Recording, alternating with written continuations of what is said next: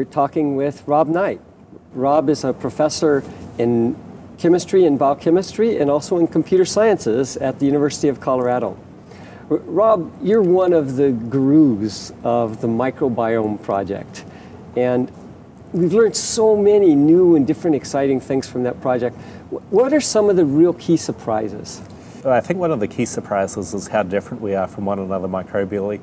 So as you know, we're all essentially the same in terms of our human genome, 99.9+% identical, whereas in terms of the microbes that we carry on our hands, in our guts, and on and inside different parts of our body, we're often 80 or 90% different.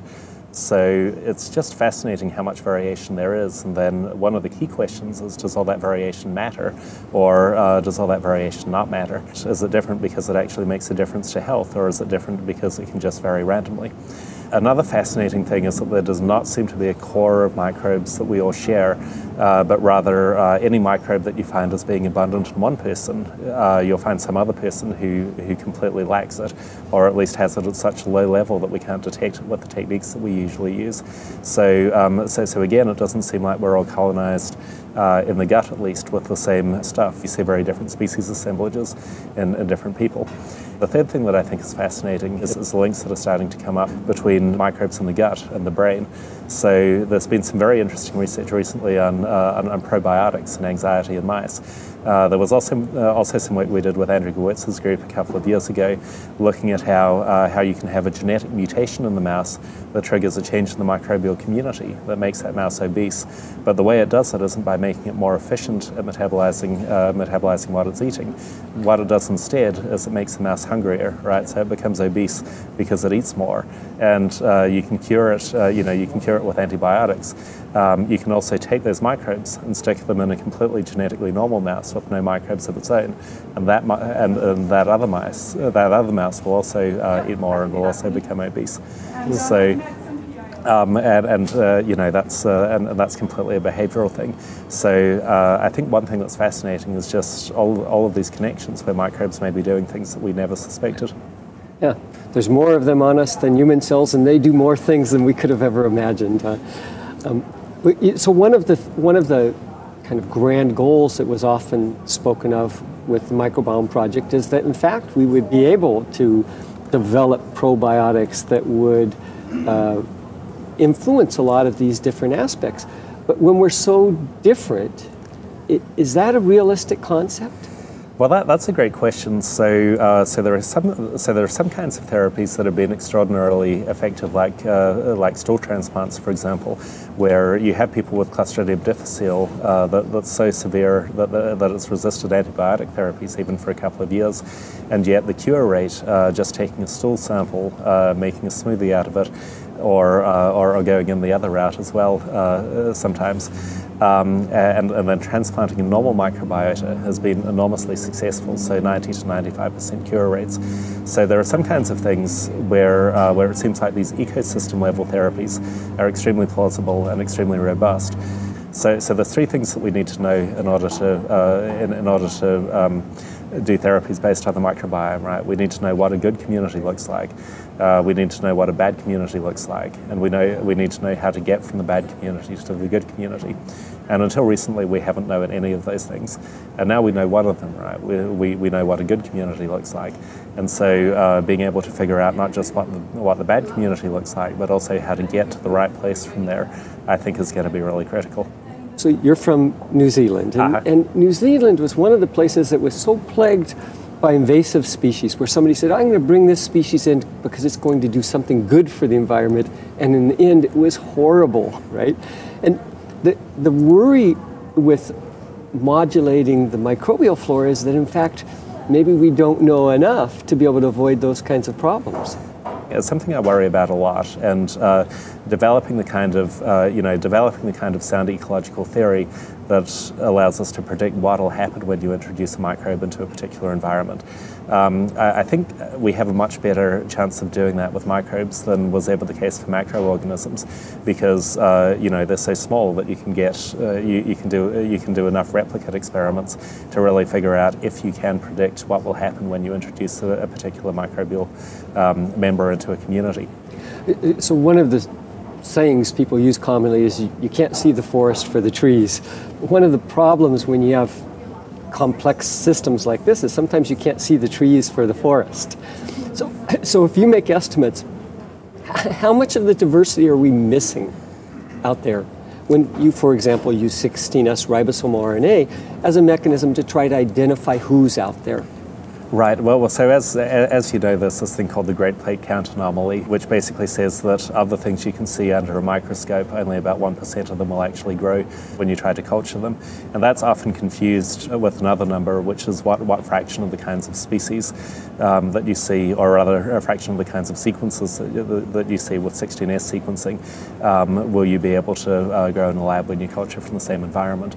So for some environments, we're getting really good at doing the culturing. So in the gut, for example, the discovery that a lot of gut microbes were microaerophiles rather than being strictly anaerobic or strictly aerophilic turned out to be really important for getting a lot more to grow in culture.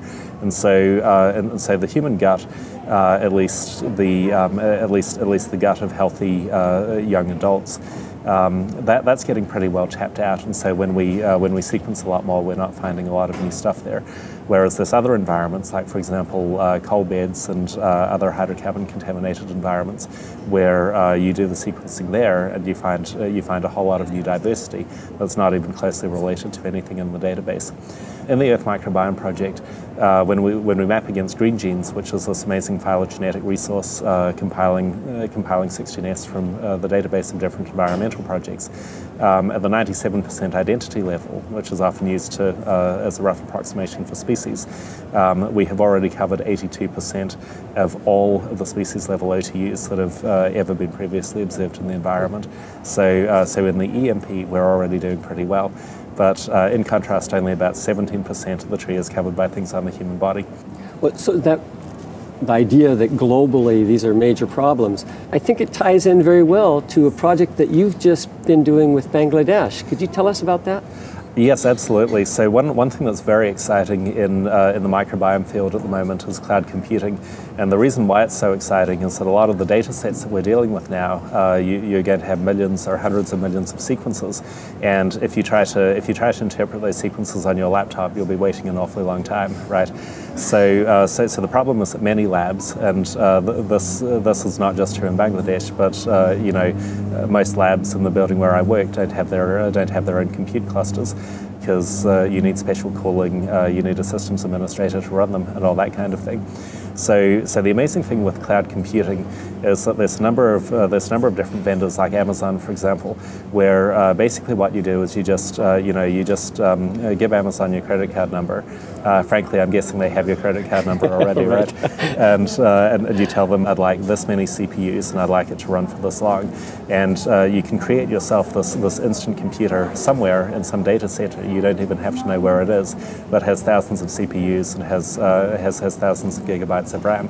And so what we were doing in Bangladesh, this is part of the Gates Foundation project looking at microbes and malnutrition, and so ICDDRB, which is one of the world's leading cholera research sites, they have produced a lot of the samples in that project. So, but the problem is that, and this is common to many projects carried out in developing countries, they collect the samples, they do the DNA extraction on site, but then the DNA gets sent to the United States for analysis, and then many years later, when an academic paper is written about it, then the information gets back to them, and so by that point it's no longer clinically relevant to the child they were treating.